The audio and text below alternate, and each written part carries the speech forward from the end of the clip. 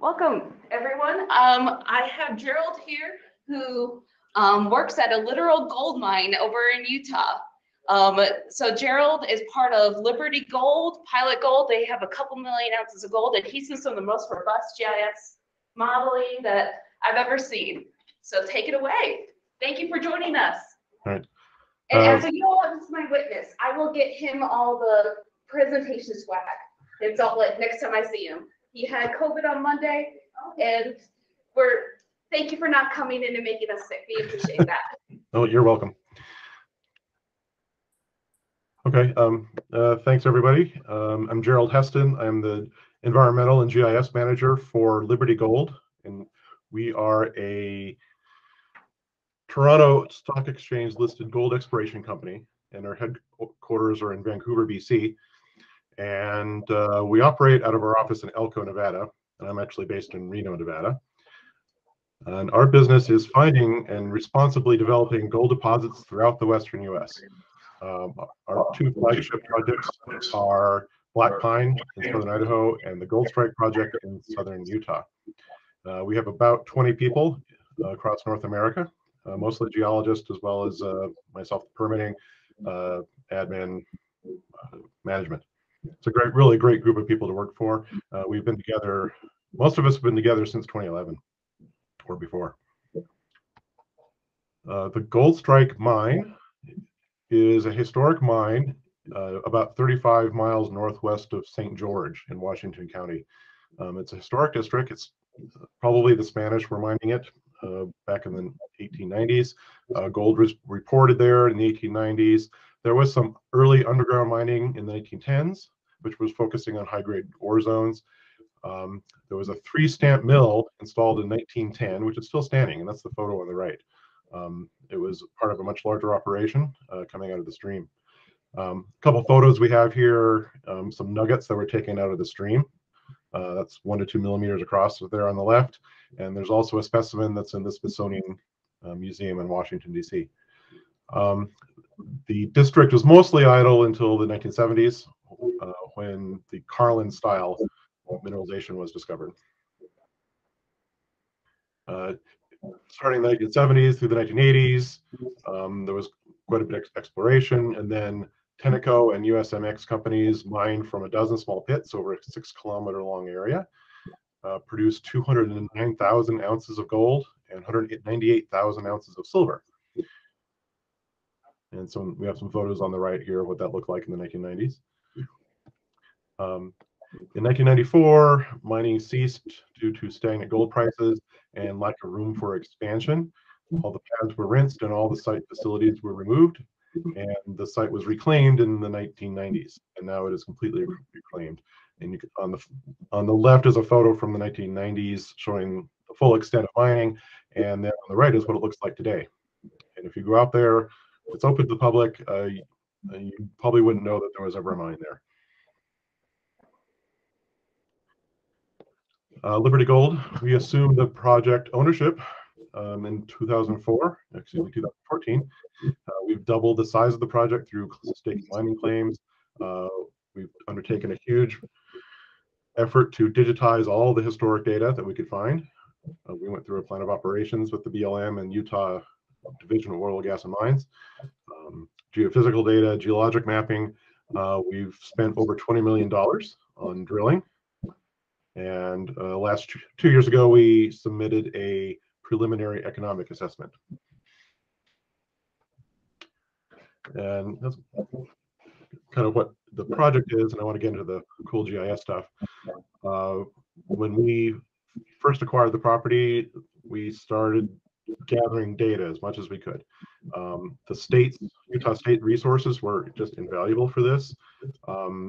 Utah DOGM, their permit files, they had all the existing permit files scanned in their database that were free to download. One of the most useful is here on the right was their reclamation map. So I know exactly where they had disturbance and when it was reclaimed. It was a good baseline for us. The Utah Geospatial Resource Center, you all know about that. Great data, air photos, DEMs, roads, base maps. The State Institutional Trust Lands Administration, land status maps.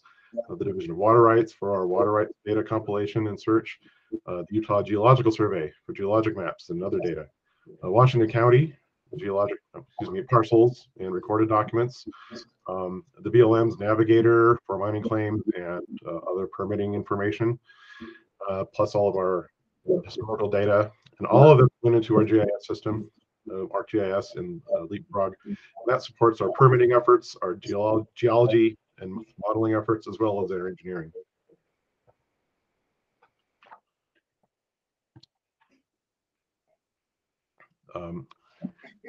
We use ArcGIS as our primary data management. All of our geologic data, geophysics, geochemistry goes into ArcGIS, but we also use a 3D modeling program called Leapfrog, and it's a design for mineral projects, subsurface 3D modeling of all your geology and geochemical data. For permitting, which is the main focus of this talk, we are mostly on BLM administrated land with some private property in the center, that's shown in yellow, a sitla leads in the southern part, shown in blue. We had a BLM plan of operations and environmental assessment in 2016. And with that, we have a maximum of 77 acres of disturbance that we can create. And that's within the red area, which is the main mineralized trend. We can't go above 77 acres, and we can't go outside of that red area. So those are two important caps that we have, and we have to keep track of all this. Part of our 3D modeling, we have this new software that lets us view the deposit in 3 dimensions, and it's something that past generations did not have. What we can do with this then is, instead of drilling on a grid pattern, so every 100 feet you build a road, you build a pad, you drill. Another 300 feet you drill a road. That creates a lot of disturbance. With our new system, we can target the holes from a single drill site. So on the left is a cross section showing one pad on the left with, I don't know how many, 10 drill holes targeting our deposit. And then another drill hole, maybe 500 feet away, another pad 500 feet away with several drill holes. And then the plan view on the right, you can see these creates these kind of radial patterns. All of that just minimizes our surface disturbance so that we don't have to worry about building a whole bunch of roads and a whole bunch of pads that we don't need. We can get a lot of mileage out of just a few roads and pads. So that's one of the ways we really make this more efficient with our GIS system. I've been able to get imagery over multiple decades here from various sources. We have 1976 pre-mining, 1993 active mining, that's the USGS DOQs. In 2011, the post-reclamation, but before Liberty took over the project, which we use as an environmental baseline. In 2018, we got Lidar data for our active exploration, and then DOGM provided us with some digital globe data from 2021 that shows our reclamation. So all this is very useful for tracking our reclamation. So how do I do it in GIS? Drill roads are represented by center lines, and a drill site is represented by a point. And then I can have lots of different attributes. I need to track the reclamation status, the date it was built, the date it was reclaimed, the land status underneath, and some other attributes. It's a great way to do this in GIS. For planning purposes, we use ArcGIS to draw some lines and points. But then once they're built, our geologists will use a 0.5 meter accuracy GPS along with ArcGIS field maps to capture the road center lines and drill hole locations. And we're using this Juniper Systems geode that we bought from Juniper Systems in Logan, Utah. It's a great tool. Those roads and points go into a slope model that I created. It's important to know the slope that you're building a road on, because a road that's on a steep slope creates a bigger footprint disturbance footprint than one on a gentle slope. And it costs a lot more to reclaim a road on a steep slope. So on the map on the left here, I've got the darker areas represent steep slopes, lighter areas represent gentle slopes. I take this, I convert my classified slope map into a polygon layer, and then I have this ArcGIS model builder that will split the road center lines against the slope class polygon. And so then I get a series of segments of lines, and each segment has the slope assigned to it. And then for the points, it's just a spatial join so that it'll join the slope class to the point. That feeds into my model. And then I can take the output from my model and I summarize all the data in Excel. Pivot tables are great. That goes into a spreadsheet, which is called the Nevada Surface Reclamation Cost Estimator Model. This is a spreadsheet model that was developed by the Nevada Bureau of Mines and Reclamation, the BLM, several mining companies, and some consultants to estimate how much it was going to cost to reclaim a mine. It's a very complicated model, very complicated spreadsheet. I take the data that I get out of my model builder and put in here. So I can say that for slopes of 20 to 30%, I've got 9,000 feet of road and 20 sites, and it will tell me what the footprint of that is. It will tell me a lot more than that. It tells me how much it's going to cost to regrade it, the kinds of equipment I need, how many people it's going to take. It's an extremely complex model.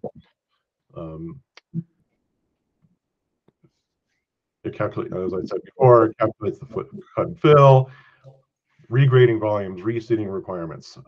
In Nevada, our projects are required to use this, as well as Idaho. For Utah DOGM, all I need is just the footprint, and that goes into a different formula that they use.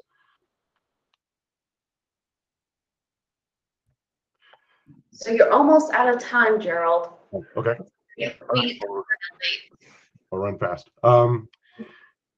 In 2018, we got new Lidar data, which made it really easy to create polygons around our sites. So very accurate polygons that helped me recalibrate my SRCE model when I realized that we were closer to our 77-acre cap than before. The elevation data from the Lidar was great because now I can, with high detail, I can see our safety berms, our sumps, the working surface, and I can even see some historic mining features that were hidden under the vegetation. So a couple quick photos. On the left is an active drill site that's been graded. That sump is there to let drilling water with non-toxic fluids percolate back into the soil. And then everything gets reclaimed in the middle photo.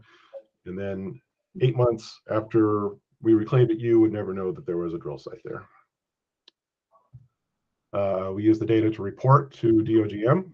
I provide Kim Coburn with the GIS data, and then she can lead us out in the field and do field inspections. With that, we were able to release 24 acres last year from our bond, and that let us use that data somewhere else. What's next? I'm thinking about experimenting with different ways to visualize what these drill sites would look like in GIS for planning purposes. I'm talking about a web application with Kim so that she can see in real time what we're doing. Converting my model builder to Python. What makes us different above and beyond, we compiled a lot of data from a lot of different sources, using all this GIS and 3D modeling in innovative ways for solving these complex problems, like how many acres are we disturbing? How can we minimize our disturbance? We can plan out our projects, make efficient use of our resources, minimize our disturbance, and avoid these environmental problems. Liberty Gold, we're committed to transparency in our operations and reporting and operating at the highest standards. Just last month, DOGM granted Liberty Gold an Environmental Excellence Award for our work in our innovation with this technology and going above and beyond industry standards and the state regulations. And with that, I'd like to thank everyone for listening today. Thanks to Kim and Ujic for accommodating me while I had COVID. And thank you very much. So then, thank you so much, Gerald. Does anyone have any questions for him? They've combed through thousands and thousands of paper data. They've gone through and collected thousands and probably hundreds of thousands of points. They model things in 3D, and it's some of the largest databases I've ever seen on this type of data. Any questions on managing or creating a system from scratch? Can you go back to that Geode tab, the one device that you have?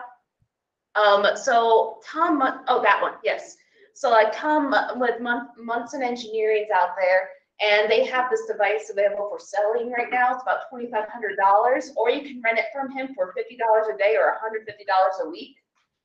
They use it to get sub-meter accuracy so that they can be able to figure out where they're at in the field. Like literally, they're digging a trench, and then they're able to get it that exact same day and connect to it through ArcGIS Online. These areas are so remote; they don't have internet, they don't have satellite service, but we still have accurate, up-to-date information on them. So I thought that might be helpful because he'll have that little device out there for you guys to see too. Mm-hmm.